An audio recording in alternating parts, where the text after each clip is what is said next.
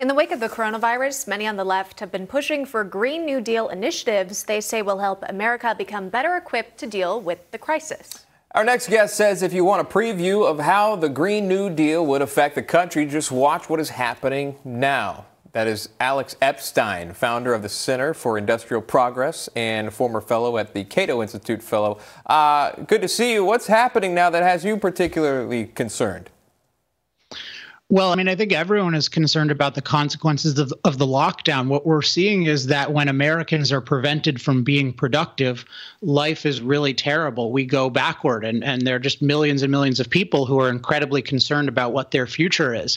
And the way this relates to the Green New Deal is the Green New Deal is basically a proposal to make energy incredibly expensive and incredibly unreliable. And what that does is that raises the cost of producing every single good or service in our economy. So just as we're seeing ourselves be poor because of the corona lockdown, we would see ourselves become permanently poor with a Green New Deal. Alex, the government has been working to combat this coronavirus in regards to people who aren't getting paid right now with unemployment reimbursement, as well as a check that should be coming to a percentage of Americans at this point. Is that enough? No, I mean, if you think about where does the government get its money, it ultimately has to get its money from us because we have to produce the products and services that are the value in an economy. So there's no getting around. If you destroy human beings' ability to create value for any significant period of time, you are going to make people poorer one way or another. Now, you could argue that these are the right measures. I don't think they're the right measures. I think we should be having voluntary, intelligent virus protection measures versus these universal lockdowns, which I think are force us to do very dumb things in most cases. But certainly with the Green New Deal, it's the same thing. It's a permanent decrease in American productivity, and that means a permanent decrease in our quality of life. And again, this stay in place is again until April 30th. And I just want to hone in here.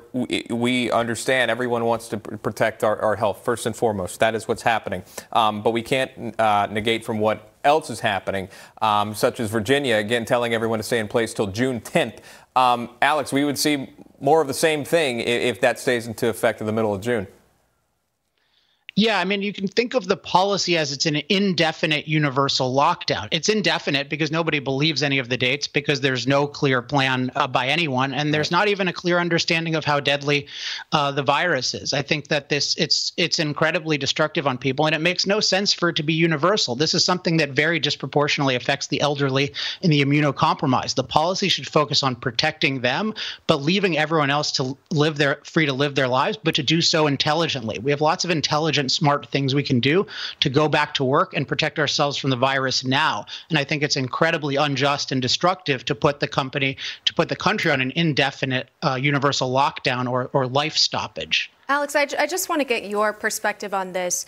At a press conference on Sunday night, the president mentioned the fact, what we could see if we didn't do any of the social distancing. Essentially, he had received numbers that 2 million Americans could die. And that's why he's decided to put these strict social distancing requests into place, essentially, so that number could be decreased to 100,000 to 200,000. That decision is based on medical experts. So are you questioning the medical experts' advice in this situation? Well, I'm questioning two things about this, because one thing is we can implement experts' advice in a voluntary, customized way. The best policy for New York City is not the same thing as the best policy in Nebraska. So the universal character of this and the coercive character, that's not the same as following medical advice. It's this very broad-based and coercive thing. The other thing is that there's been a lot of good studies on this now. These medical experts, they are having huge overconfidence in the death rate of this virus. You have really good articles in the Wall Street Journal, in many places by conservatives, liberals, who are saying we don't know how deadly this virus is. There's a lot of evidence that it's a lot less deadly than we think. So what we need to do is have really good systematic testing, like they've started to do in Iceland, like they've done to some extent in South Korea, so we can actually know what the death rate is. Right now, these people are making up numbers. They're erring on the side of making up catastrophe scenarios.